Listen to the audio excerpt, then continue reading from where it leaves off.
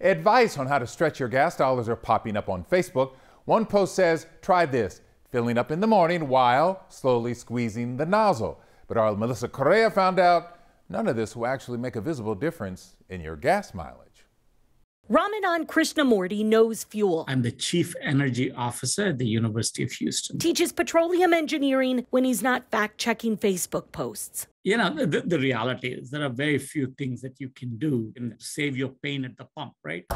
Strategy at the pump is not one of them, like only filling up in the morning when ground temperatures are cooler, making gasoline more dense. Filling up your tank in the morning, nonsense. Your storage tank is in the ground, and the ground temperature doesn't change a whole lot. Changes with seasons, but day and night, it doesn't change a whole lot. That's a myth. Just like the pressure you place on the nozzle. Filling it up slowly, fast, doesn't make a whole lot of difference. The petro expert says modern gas pumps are designed to prevent vaporization, while the post suggests you fill up when at a half tank. Absolutely false on that one. The professor says that alone will not improve mileage. You want to reduce the weight in your car.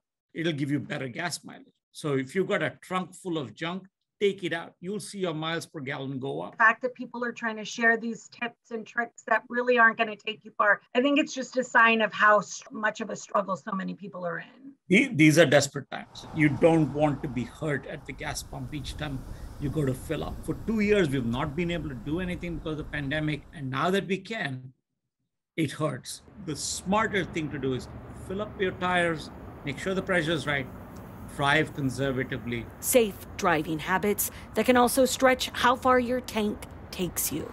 Melissa Correa, KHOU 11 News.